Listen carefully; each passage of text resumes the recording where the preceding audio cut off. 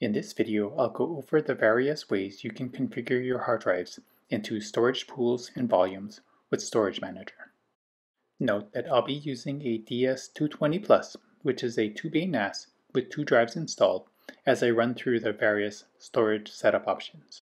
But even if you have a Synology NAS with more drives, you should be able to translate the information presented to your NAS. Also, the DS220 Plus that I'll be working with doesn't have any storage pools or volume setup, so there isn't a risk of data loss, which allows me to destroy the storage pools and volumes as I go through the video. If you plan to make any changes to your storage pools and volumes, make sure to back up your data if you already have content you would like to save. To start configuring storage pools, I'll need to bring up Storage Manager from the main menu. And because no storage pools or volumes have been set up, as I mentioned earlier, the storage creation wizard starts up automatically. From here, I'll click Start, which brings me to this Configure Storage Pool property window. This is where I'll be able to choose the RAID type I would like to use for my storage pool. When I click on the RAID type drop-down menu on my NAS, I'll find the various options that are available to configure the 2 drives that are installed. If you have a NAS with more drives installed, the options presented will be slightly different, as you can see from this Synology knowledge base article, which I'll link to in the description below.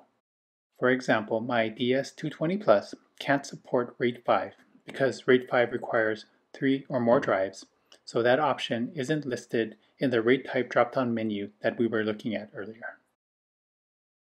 Now I'll go over setting up some of the various RAID options, and I'll start with SHR or Synology Hybrid RAID.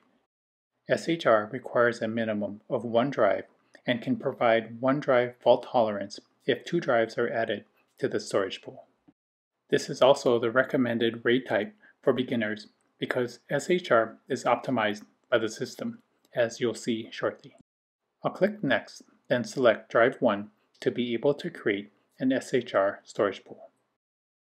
Under Drive Check, I'd recommend performing a drive check, but I'll skip this for now because my setup is just for demonstration purposes.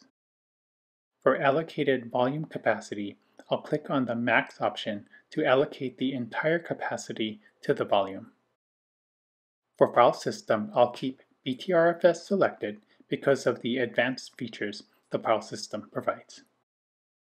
I'll click Apply on this Confirm Settings window, then OK on this pop-up window confirming that I'm fine erasing any data on the drive. Now we are back at the storage pool listing and we can see the details of the setup.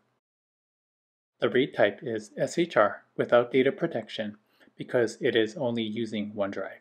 But because of the automated optimizing that SHR provides, if I add the 2nd drive that the DS220 Plus has installed to the SHR storage pool by going to this menu here and selecting Add Drive, then run through the setup steps, we can see the SHR storage pool dynamically changed to have data protection with 1 drive fault tolerance.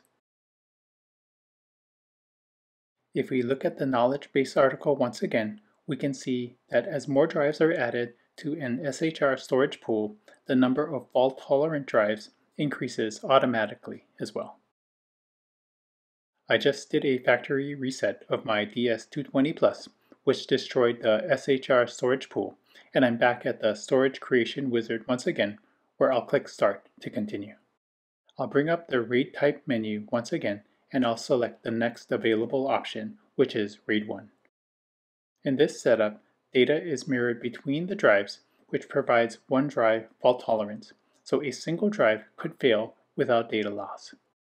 I won't go through the process of setting up RAID 1 because the setup is straightforward, and I'll go on and select the next RAID type, which is Basic. Basic storage pools consist of only 1 drive, and I'll go ahead and set things up like I did the 1 drive SHR storage pool earlier. Here we can see the details of the basic storage pool, which has no data protection. A nice feature of a basic storage pool is that it allows you to change RAID types to RAID 1 or RAID 5, although I'm only able to change my setup to RAID 1 because of the 2-drive limit of my DS220 Plus. I'll go ahead and make the change to a RAID 1 setup by adding the second drive to the storage pool. And when done, we can see the new configuration from the storage pool window where the basic storage pool has been reconfigured to RAID 1, which now has data protection. I once again did a factory reset of my DS220 Plus, and I have the storage creation wizard up and running. I'll click Start and look at the last two RAID types that are available. I'll skip JBOD for now and select RAID 0. Here we can see that RAID 0 requires a minimum of 2 drives and provides no fault tolerance, so if a drive fails, all data will be lost.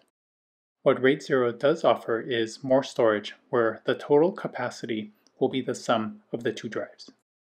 I won't go through setting up RAID 0 because the setup is straightforward, like RAID 1 earlier, and I'll next select JBOD. JBOD requires just 1 drive to start, and I'll set up the storage pool with just 1 drive for now and complete the setup of the storage pool and volume. Once set up, we can see the JBOD storage pool details.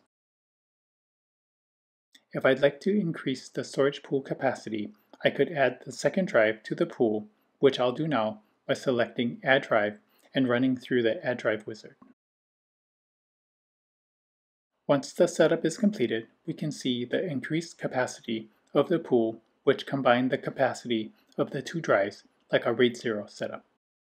Remember, if you plan to set up your storage pools with either RAID 0 or JBOD, make sure to have some sort of backup strategy for your data, because if any of your drives fail, all of your data will be lost. And if you want to learn more about storage pools and volumes, along with SHR and BTRFS, check out this video listed here on screen. Lastly, if you'd like to support my work, check out the Support This Channel section in the description below. Thanks so much for watching.